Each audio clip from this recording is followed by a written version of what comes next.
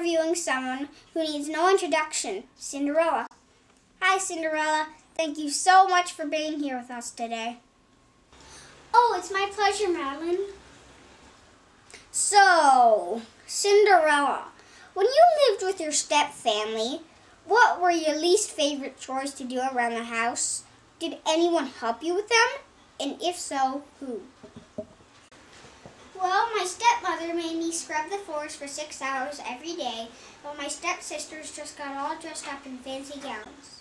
Well, I did get help, but not in the way you would think. My animals helped me by being my friends and by being there for me. Okay, Cinderella, when you first met your fairy godmother, how did you feel? And what did you think? Well, when I first met my fairy godmother, I was confused. I thought she was crazy. Didn't I, Gus? Then I was amazed and got excited. Okay, I think we got that down. Do you like being a princess? How does it feel? Being a princess feels pretty good because I don't get bossed around anymore. Neither do you, Gus? Gus, where are you going? Okay.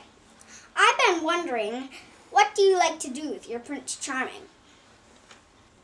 Well, I really like to dance like I did at the ball and go horseback riding with the prince. Hi, Ginger.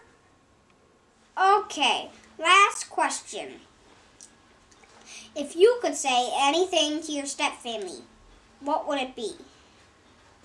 If I could say anything to my stepfamily, I would say that I forgive them because being mean doesn't really get you anywhere.